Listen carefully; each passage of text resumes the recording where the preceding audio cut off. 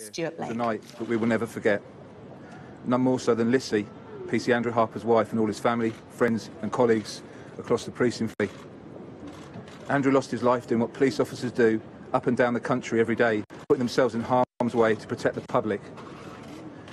Despite having worked an already long shift and being ready to go off duty, PC Harper and his roommate, PC Shaw, responded to reports of a burglary in progress at Stamford Dingley in West Berkshire. They could have ignored that call, but it's not what professional and dedicated police officers do. PC Harper had all those qualities in abundance, and tragically this cost life. It was the determined criminality of Henry Long, Albert Bowers and Cole that caused these catastrophic events. All three of them knew that they'd been confronted in Admore Lane that night, but to evade arrest at all costs. Rather than stopping and accepting that they're caught red-handed, they sped off in a car which deliberately modified into a dangerous condition, with PC Harper entangled in the tow rope that had been used to steal the quad bike. It was just over a mile before he became detached from the tow rope.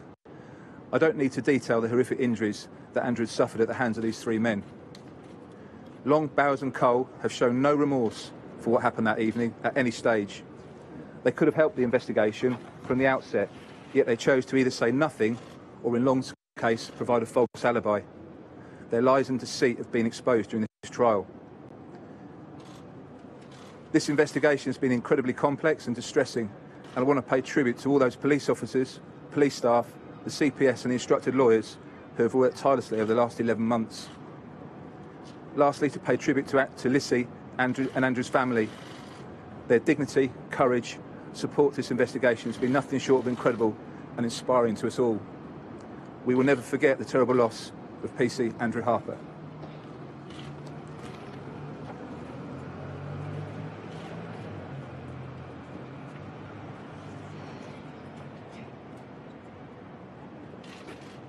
Standing here before all of you, I honestly thought I would be addressing you following a very different verdict. I had planned to talk of the beautiful future Andrew and I had before us. I expected my work to be so very different, and in all honesty, I am for the second time in a space of 1 year utterly shocked and appalled. The decisions made in these courts by strangers will never change the outcome that had already come to us. For many, many agonising months, we have hoped that justice would come in some way for Andrew. We have put our faith in the justice system and all who work within it. We have waited with bated breath and heavy hearts as the dedicated prosecution barristers, investigation team and Thames Valley police officers have worked tirelessly, and whom we thank sincerely for all that they have done, as they stood in our corner and fought to ensure that these men were made to repent for their barbaric crimes. No verdict or sentence will ever bring my incredible, selfless and heroic husband back. The results from this trial I had hoped would bring justice, but in reality make no difference to the heart-wrenching pain I will continue to feel for the rest of my life. Andrew was taken from us on that horrendous night last year. His life was stolen, and the lives of his family and friends altered forever. This crime, whatever the outcome deliberated over in court, was brutal and senseless. The way in which Andrew was robbed of his life we all know to be barbaric and inexplicable. I'm immensely disappointed with the verdict given today.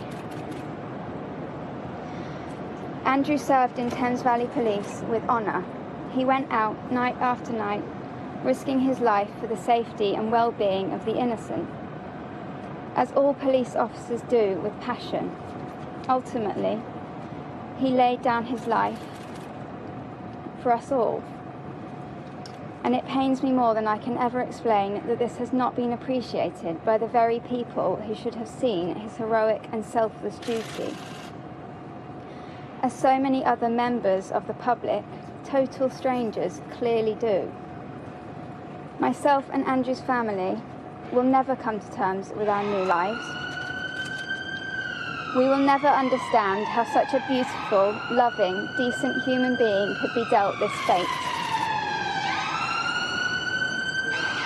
I now have my own life sentence to bear, and believe me when I say it will be a much more painful, soul-destroying and treacherous journey than anyone facing a meagre number of years in prison will experience.